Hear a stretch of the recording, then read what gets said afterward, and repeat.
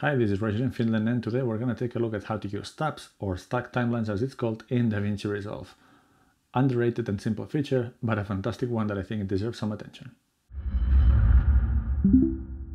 One of my favorite features that came with version 16, I believe, and if I'm wrong, please feel free to politely correct me in the comments, is the use of tabs in the edit page. You can navigate and open your timelines using the media panel. So here I can go into my timelines.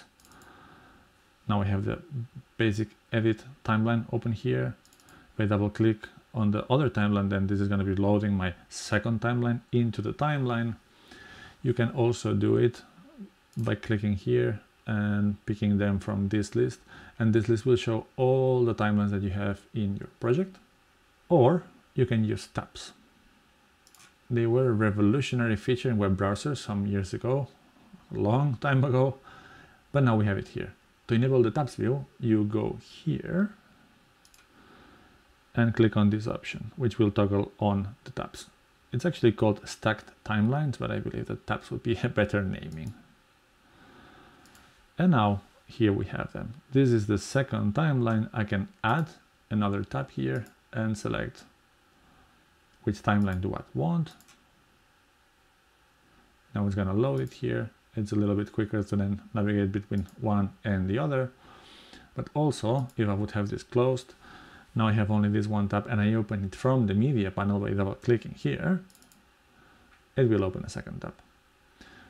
Another functionality from these tabs is that they are not locked into what you opened them in the first time, but you can change the content of the tab however you want.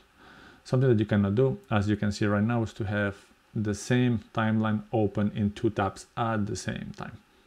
I don't know why would you need that, but it is a limitation.